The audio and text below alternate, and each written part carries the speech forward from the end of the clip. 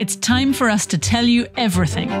Last time we left you on a major cliffhanger as we finished our double engine installation and were just about to push the button to see if all the hard work had been worth it. But don't worry, this time we'll kick off right where we left you. All right, let's see what happens. Starting in 3, 2, 1.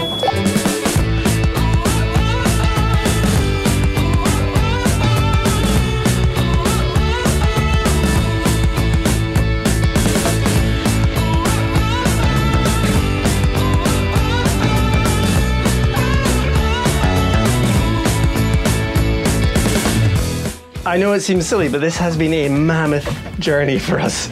And I don't know if this is going to work on the first try. There's a good chance it won't. But, you know, if it does, we want to capture the moment so you see exactly how ridiculously exciting it is. Are you ready? I think so. All right, put the key to whistle. All right, key going to whistle. Whistling here. All right, let's see what happens. Starting in 3, 2, 1. I've let go of the button. It's working.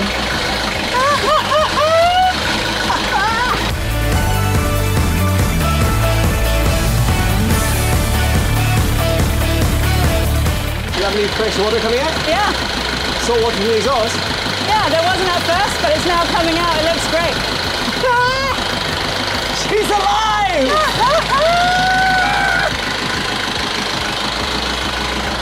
So I came back up into the cockpit and it is so quiet. With the old Yanmars, we would having to be like raising our voices slightly in the cockpit to be able to have a conversation. I know it's only in neutral, but the engine bay door is completely open.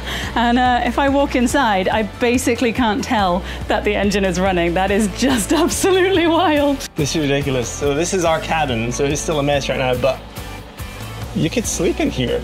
Like,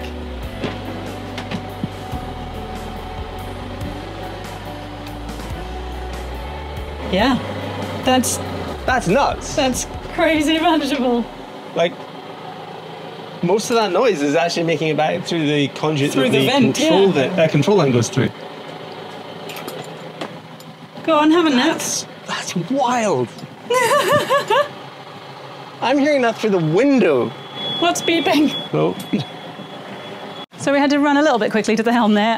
The port engine started to overheat and we heard a whistle, so we've come and turned it off, but we're going to wait for it to cool down before we can really investigate why. And in the meantime, we're going to try the starboard engine. Okay, engine number 2. I think we're good to go. Go on, fire it up, Bri. All right, here we go.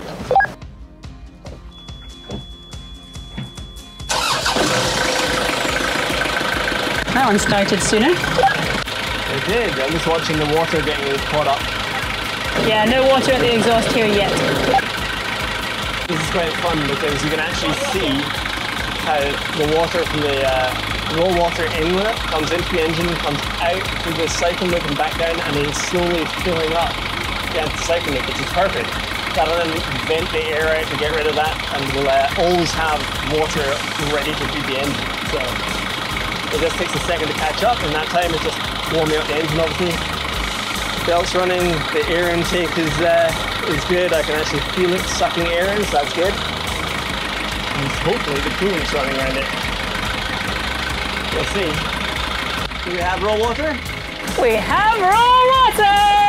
Woohoo! All right, so everything seems happy on the starboard engine. We are going to try upping the revs. So I'm going to pop the throttle out of gear and then just slowly increase the revs and see what happens. You ready to go? Yeah, go for it. Let's find out. Okay, I'm gonna have to put the radio down because I think I need 2 hands to get the throttle out of gear. Revving up. So far, so good.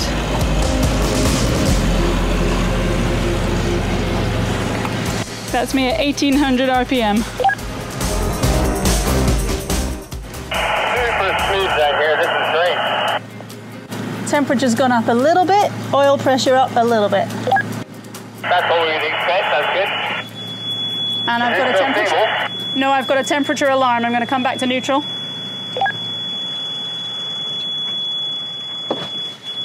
And turning off.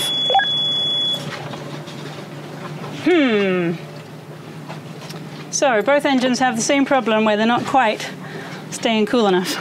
We'll figure it out. Ideas? So we gave a call to Peter over at Nally, Australia, and I feel really bad because it's Sunday. It's like Sunday afternoon right now. I know, he's such a legend. He's amazing. He was the one, we texted him, we're like, oh, we've got a bit of an issue, we're not sure what's going on.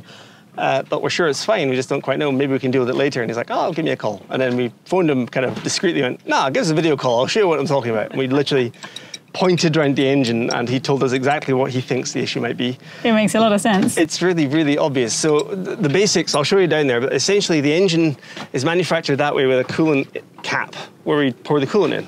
Coolant. However, that would be fine if we took that off and filled the coolant tank to the top, but our engine is mounted like that. So when we fill the tank to the top here, this corner of the tank is air. And we reckon that that's just an airlock, which eventually, when the engine's getting warmer, is effectively getting caught up in the system and not letting the thermostat, which is mounted in the exchanger right here under the coolant cap, it's then not fully opening, which is then triggering the thermal alarm. So all we need to do is add in a bit more coolant. A bit more coolant to an entry point that he showed us that's further up the engine, if that makes sense. Which I definitely would not have spotted on my own. That's it. Well, yeah, it's not a cap, it's a bolt. But it's take the bolt out, pour the coolant in until it is full, and then we'll run this one and see how that goes. And if it works, then we can just do exactly the same thing on the other side. Easy, easy breezy. It really is that simple. Yeah, that's gone down. Perfect. That guarantees, that confirms the theory. So we filled this one, actually probably a little bit too high, when we filled it up, and now there's like that much space, which means that the coolant has gotten through past the thermostat, but this is all now one big air gap. So rather than filling from this one, the game is to pour higher up, because as you can see, the engine's on a tilt, which this is actually higher than this. So this is a better location to fill the coolant from.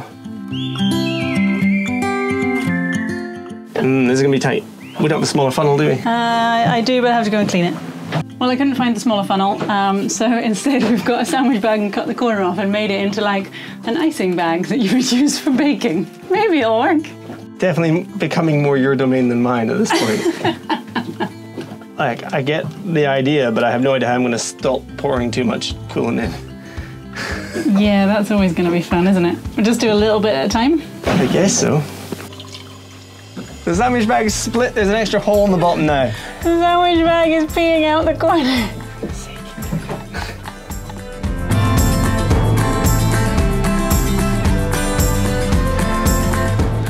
So last time we managed to run the engine for pretty much exactly 5 minutes before the temperature alarm went off. So I've set a timer on my phone and we're going to see if we can get more than 5 minutes. Ideally, like, I don't know, 20 minutes, half an hour. Ideally no alarm. Yeah, it's wait and see now.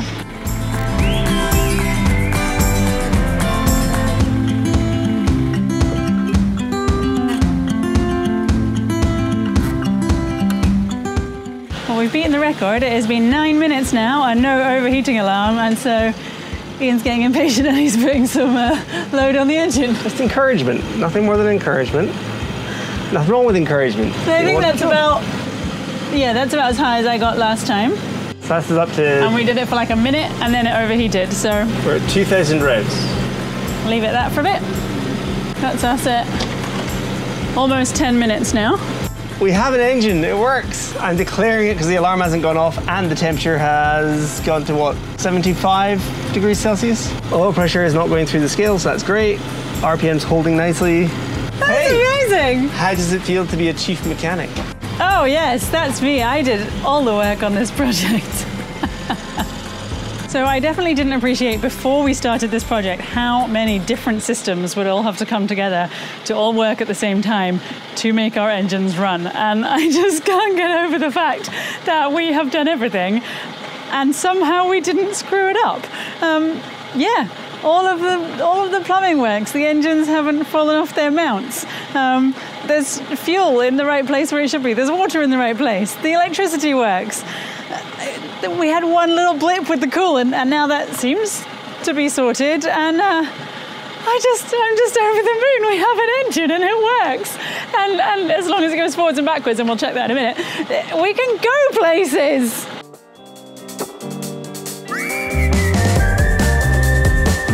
Well, the port engine seems happy. Test passed.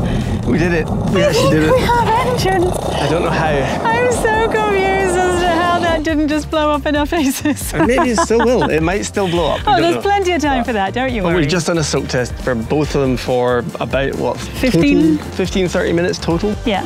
And neither of them got hot, neither of them had oil issues. They just sat there like purring like kittens. They're so quiet. We've checked all of the hose clips. There was like 1 or 2 drips, so we've tightened those up and now they're all fine and happy. Pretty much, yeah, I think we're good. So, yeah, it's time we stink. We need to have a shower because these clothes reek. Yes. They have every it's really fluid quite from an foul. engine. It's just not nice to think about. Yeah. Go for a shower and then I think we deserve ourselves a celebratory drink.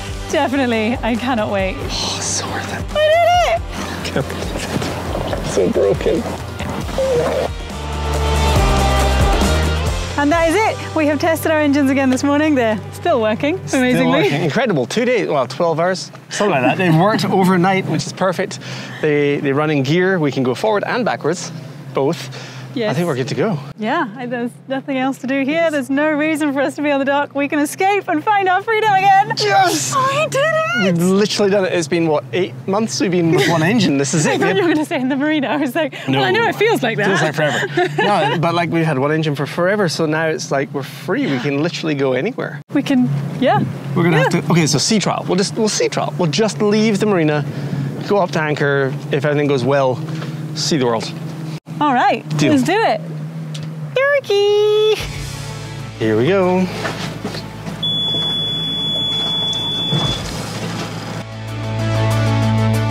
Success. All right. Step 1. Engine's working. Happy, happy? Yeah, I can be useful now. Okay, so we're gonna lose the 2 outsides first. Front line is clear. I'm pulling it in now. Good. Moving to the back line. Back one. All good there? Just untying the back line. Okay. Back line's clear. All lines on board. All clear. All right. I'm ready to ease off for you. It's good. Maybe push me away, please. Yeah, thank you. So far, the engines are working. Ooh. Get a fender in there or something. Oh, ow. No.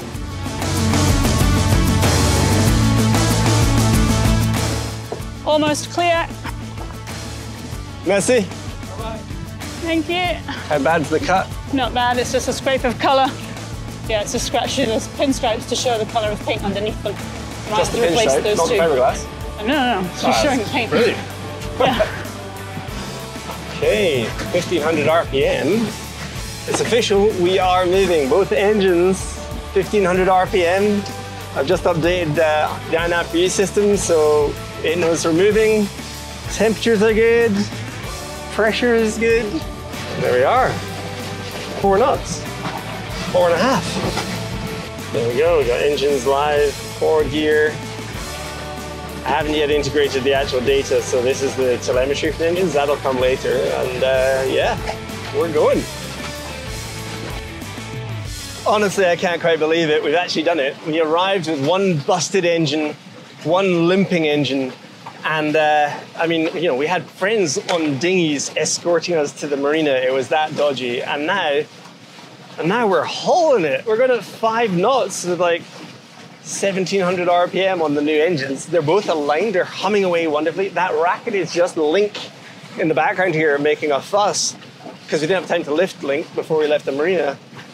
But the engines are quiet, like really quiet. They just work. It just works. I can't believe it. Have you admitted our one mistake yet? I'm not sure if we should. We did so well. It's properly messing with my brain, actually. Yeah, so when we installed the engines, we took a guess, okay? We had to gamble, and I wasn't too sure if I could remember, and I accidentally may have said that our propellers turn clockwise instead of anti-clockwise for forward, which means it doesn't really mean anything. It just means that our throttles are backwards. So this is forward, and this is reverse, which I argue can be something we could get used to if we wanted to, but you're not such a fan of this. No, Ian reckons it would be cool to feel like a jet fighter and be like, Go pull the faster! throttle towards you to go faster. But I just think tight maneuvering in small spaces, I would absolutely get it wrong and go the wrong way. Easy. All in all, Easy. we didn't do for too working badly. in reverse. but not to reverse on the steering wheel. And yeah, you can't just turn around and do it this way. That doesn't work. It's very weird.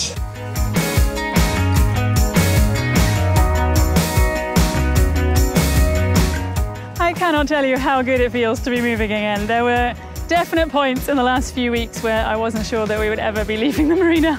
There were problems that we had to figure out and overcome that I had no idea how we were going to find solutions to. And today, this is what it has all been about. We are back, we are moving, and I feel like our journey starts again now. Here we can go anywhere. All right, first anchoring with the new engines.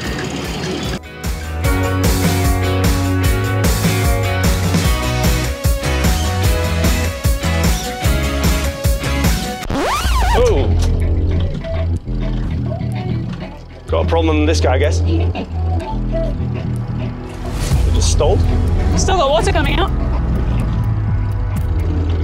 Is it just the one or both? This one's happy.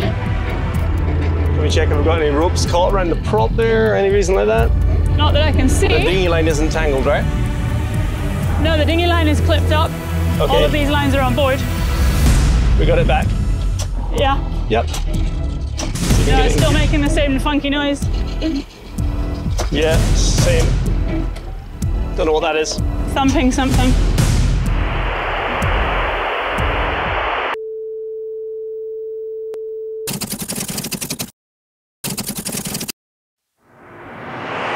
Okay, that means we're just gonna have to do one anchor. One anchor. All right. Get the engines right around. See if we can get ourselves out there. Yeah. Dinghy is down if I need to jump into it to power forward or anything. That. Are you under your own power? Only one. One's just got an issue. So This very second it just died. We're gonna try and drop here and see how we go. All right, we're getting shallow, right? Okay. Anchor's ready. All right, give us an anchor. Okay, going down. Could I throw you a rope and have you go that way with it? Help Yeah, us if back you can down? pull this hull back, that would be great. Get a line? So in perfect timing, one engine has died out on us, which is a bit odd. But our friend Theo from another boat has just come over in his dinghy and is going to give us a hand to back down, old school style. I'm not quite sure why it died on us. It just suddenly made a very throbby noise. So it'll be a bit of investigation. But it got us this far, which is what we wanted, getting off the dock. I just have to fix the windlass. Okay, Theo, if you pause just now, the windlass has just had to go to manual, so we've not got enough chain out. We've only got about 7 meters, so we'll pause for a second. And then when we've got more chain, we'll go back again. Thank you. Okay. Okay, reverse. We're just putting our bridle on. So we're just putting our bridle on now. Not entirely sure how much chain we have out, but we have some distance from our friend Theo in front and some distance from this boat, so we're gonna just try and get the boat stopped and stable, and then we'll probably dive in and check it.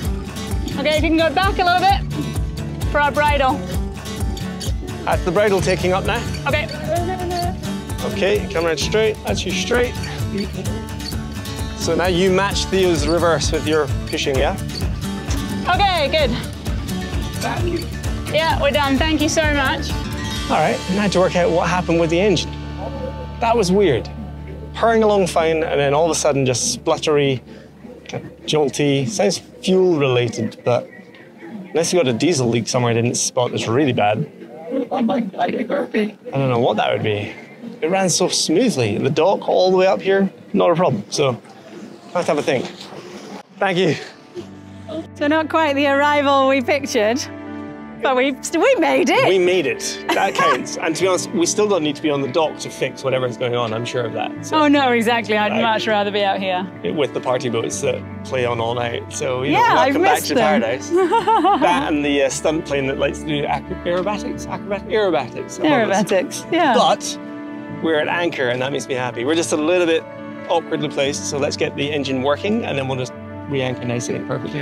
Yeah, this anchorage is really strange because it's like 15 meters just right over here, and then it's like 2 meters. And as our patrons know, we sort of slightly ran aground a little bit before we went into the marina when we tried to come up into the shallows. And there's this kind of steep shelf which everybody wants to get just on the edge of. So we've kind of placed ourselves well.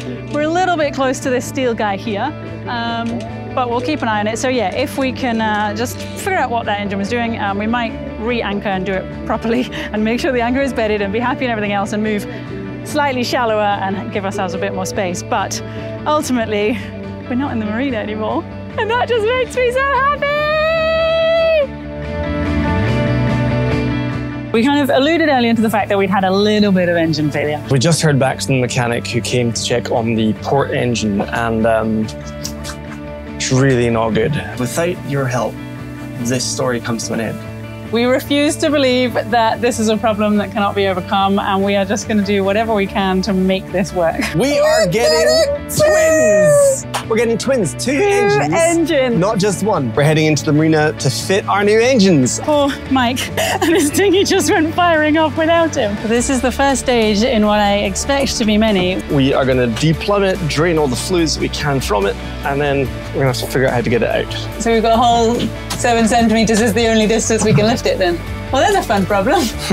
So this is going to be it. We're going to destroy a little bit of Indy from sliding. Yeah, the whole thing's about to swing to you. Oh my goodness! We did a thing! Yes!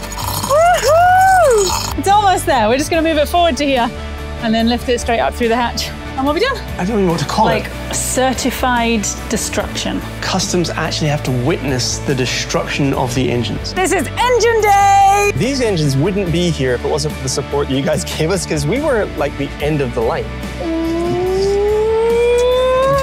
Bits are falling out! We broke it already! We've just found out that there's a fairly major cyclone coming through, because right now is cyclone season here in Tahiti. All right, it's gonna be really tight. This is really hard in this swell. So the engine is quite far back, but not quite far enough. Our engine is down. What? How did that happen? I honestly don't know. So we've decided to do some fiberglassing work. We thought we'd find it maybe more efficient to spin the boat around and get started on the starboard skip. Well, I'm not going to pretend like that wasn't just, slightly terrifying. Don't forget that the rule is I do the physics, you do the cutting and sticking. And I forgot to take the bung out the dinghy. And then we'll just poke that in the hole, try and hoopla onto the bolt. A bit of luck and hope and just doing the same thing over and over again and seeing if something changes. I hereby present to one gracious and wonderful, very worthwhile, Blue Nanny engine.